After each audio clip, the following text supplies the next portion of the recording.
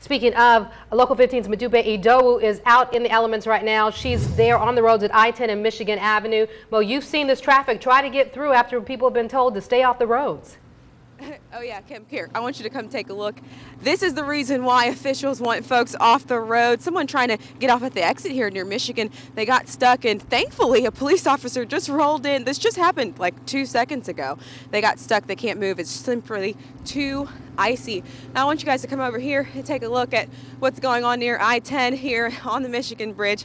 It's so windy.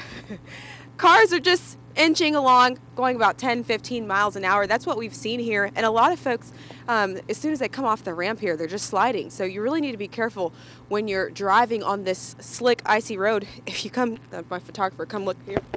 Oh! And this is why you should stay off those slick roads.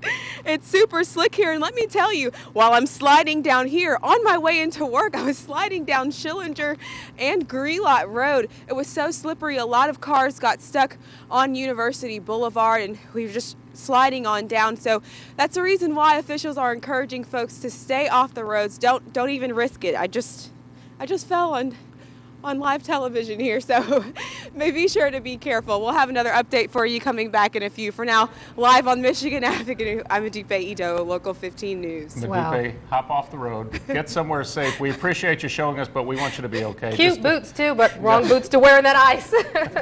Yeah, very, very dangerous. Modupe, go ahead and get off the road. We want you to be safe, that's for sure.